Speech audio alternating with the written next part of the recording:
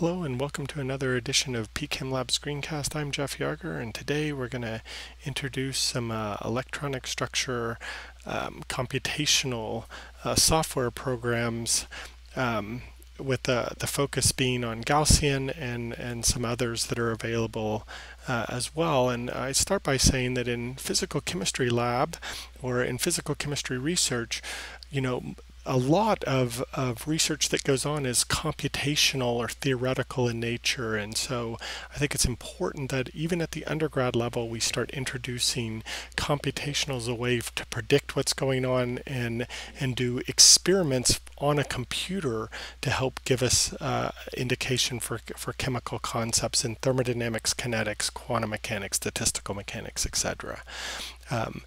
At Arizona State University, we're lucky to have a Gaussian site license, and so we get to use Gaussian for free, and so do all the students. However, I'll introduce some other programs for those that don't have this free ability to get Gaussian or prefer to use some other programs. And so we'll start there by saying Gaussian is probably one of the most popular ab initio electronic structure calculations, and you can go to Gaussian.com, which is where I am.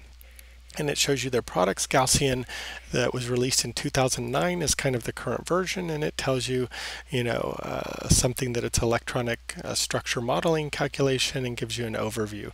What I like about this is it exists for Windows, Macintosh, and Linux operating systems, and it has one of the better front-end graphical user interfaces, which is called Gaussview, and again it runs on PCs, Macs, and Linux operating systems. So the pricing is fairly reasonable for students. However, it is one of the more costly programs, and there are some freeware version alternatives. What you're going to be introduced to initially when you do are different types of Gaussian calculations, and it has a wide range. You can calculate energies, you can optimize geometries. One of the ones we're going to start with is looking at this frequency, which also gives you thermochemical analysis data, and so we're going to be looking at that initially, and it tells you a fair amount about the different types of calculations and what you can do. And you can see there's a large range. You can do thermochemical data, you can calculate things like UV vis spectra, IR and Raman spectra, solvation, enthalpies, NMR parameters, etc. So there's a lot of things you can do with these programs to give you a sense of what's going on and to compare to experiments that you could measure. So what we're going to start with, like I said, is thermochemistry and Gaussian, and I point you to a place here. There's a white paper called Thermochemistry and Gaussian. It's a little old. It was written in 2000, but describes in a fair amount of detail how to set up, and it gives you a nice example of thermochemistry. And so it gives you some output examples, but it goes through an entire worked out example for an ethyl radical hydrogenation, and gives you some of the energies you calculate and how you can do this, etc. So I advise looking at this, and all Chemistry 343 students have this at disposal, but it's available on the web. Before I show you any Gaussian, I want to quickly say that by no means is this the only program you could use, and I want to just introduce a couple others that I consider fairly good. The first one, and the one I learned first, is GAMES, which is very similar. So General Atomic and Molecular Electronic Structure System. It's maintained by Iowa State University and the Gordon Research Group. It's free. It's available for Mac, Windows, and Linux operating systems.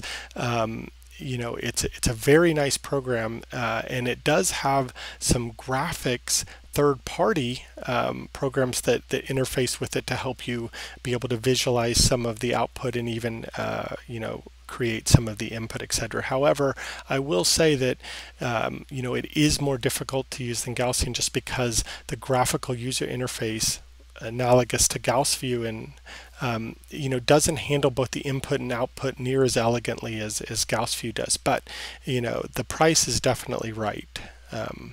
And so again, you can go to the game's website to get more information. If you're using Linux specifically, NWChem is a wonderful program and probably as advanced or more advanced than Gaussian, is freely available for anyone in academics, is a very nice program. And again, they have some third-party graphical user interfaces that you can use along with it as well. So those are two that represent free programs, so that if you're doing this at home or if you're doing this at a place where you don't have Gaussian, you can use those programs. There are also some that are fairly cheap, especially for students. The ones I like to mention are Spartan, which is through Wavefunction, and they have a $50 student license, which includes their graphical user interface. And this is, on par as far as ease of use goes with Gaussian, not quite as on par with its sophistication, but for everything you would need at the undergraduate and even graduate level, it's pretty good. And again, it supports Windows, Macintosh, and Linux operating systems, so that's good. And one of my favorite is ADF, and this is a really great program. Unfortunately, it's also fairly expensive, but I like to mention it just because it does some really wonderful things and has an amazingly good graphical user interface, and doing everything from gas phase through solid materials in this. So with that as a general overview of what you have, I want to say a few things about just getting started with some of these programs. And the one I'm going to introduce today is the one that we have a site license for at Arizona State University, which is Gaussian and Gaussview. And what I want to say is when you install this, and I'm not going to go through the installation process, but it basically in your applications folder, so /applications, it creates two folders. It creates one for Gaussian 09. It just calls it G09. And so I can go in there and you can see there's not really anything directly to run in here. In fact, all the executables, you have to really run this from a command line directly, unless you also install Gaussview, which it just labels it as GV here.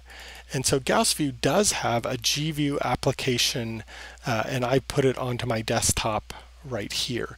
And this interfaces with Gaussian and really provides a graphical user interface for both the front end files, the input files, as well as viewing the output files as well, which is one of the really good things about Gaussian is Gaussview and its ability to interface nicely with the computational engine in Gaussian. But I do want to say something about the Gaussian directory, which is they have a whole bunch of test files here. What they call .com files is their input decks. And then what they list in their AI64 directory, because this is a 64-bit operating system, are all their log files, which are the output for those different input decks. Now we're in the applications directory, which is root owned and is something that's available to all users. So what I did was just take some of those, but you can copy those. You just can't read and write to that directory. And so you can run into a lot of problems with Gaussian by trying by default to read and write to these G09 and GV directories within applications. This applications directory is for all users within the Mac OS. You should take anything you want to do out of there and move it to a local directory where you have control. So that's, I've moved some of these to the desktop. And so what I've done is taken several of the test files and the .com files and moved them over to a Gaussian test directory on my thing here. And I strongly urge you to all of these programs, whether it be games or NWChem, they all come with a lot of test or example files that you can go through to look at. So like I said, I've moved that Gaussview application down here where I can start it. So I'm just gonna start this up real quick, and this is pretty common. It tells you the version you have. So we have Gaussview 5. It gives you some tips, and some of these are very good. And then it basically has two windows here. One is that the default that gives you all of the different systems. So this is how I can build different molecules, benzene rings, or different elements, etc. So I can add anything I want, and this window is what I'm going to build the molecule in. Or I can read in one of my existing test files. And so, initially it's often nice to look at some of these test files, like for example, test01 here. We can look at that file. Or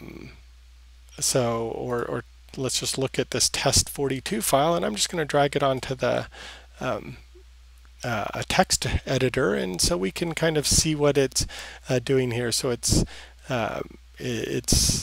a frequency calculation for water frequencies, and this is defining the Z matrix for water. It's telling us our conductivities here and a few things about what type of calculation it's going to do, etc. So that's the input deck. Let's read that directly into Gaussian, and so now you can see like it'll read that in, and it does it in a much nicer graphical way. So instead of looking at the Z matrix, we can kind of look at the molecule, and now we can go to calculate, and it has those setup parameters that are in that input deck for us. If we were doing this from scratch, we would have to define what they are, but these are defined in the existing test42 file, and so it gives us some idea of how to set up some of these by looking at it. We can submit this. We can save it as the same name it is, or as a different name. If we ask it to save it as the same name, it's just going to overwrite it, which is another reason to move it to your standard directory. So if we move it, it's going to start calculating, and we can even watch that on our activity monitor here. And when it's done, it'll let us pull up the results, and it has a nice summary of those results as well. So we can look at a summary of those results, and what it calculated, etc. So you can go through a lot of these different test files to get a sense for it, and then after you start doing some of that, going through some of the test files and going through it, again copying them from the G9009 directory onto your local desktop, the .com files, looking at them in a text editor, reading them into Gaussview, seeing what they do, running the calculation, etc. Now the next stage is to kind of start building a few things yourself. So let's for example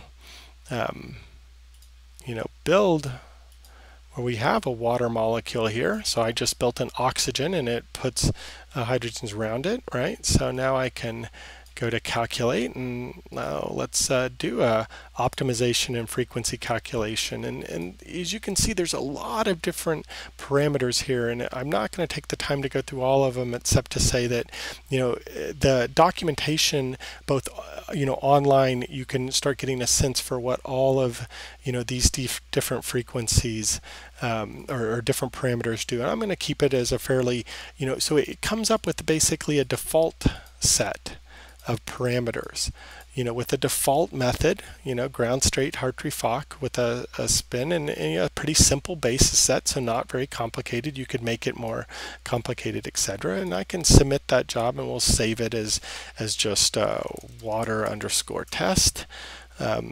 I'll save that, and then it'll start calculating it.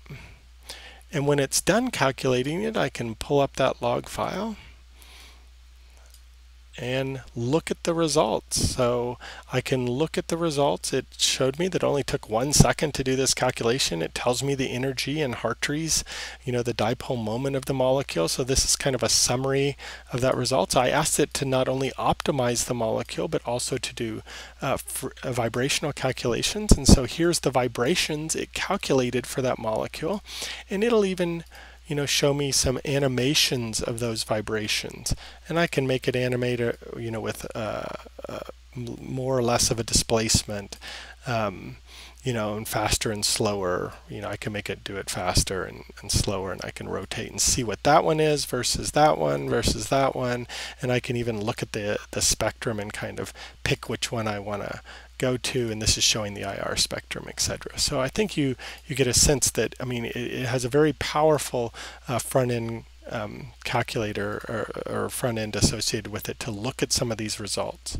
Now, what do some of the results look like? Well, those results are actually, it's pulling everything from this log file, and so we can look at that in a text editor as well, and you'll see that this log file is long, and it told us that it did a normal termination, how long it took, and it's giving you all of the different parameters here. So it's telling you what the vibrations are, what the vibrational energies are. It's giving you right here, some of the heat capacity, entropy, enthalpy points, etc. So it's giving us some of the thermodynamic parameters within this file. Unfortunately, Gaussview doesn't read those out directly. You often have to go in and look for these thermodynamic parameters directly in the log file.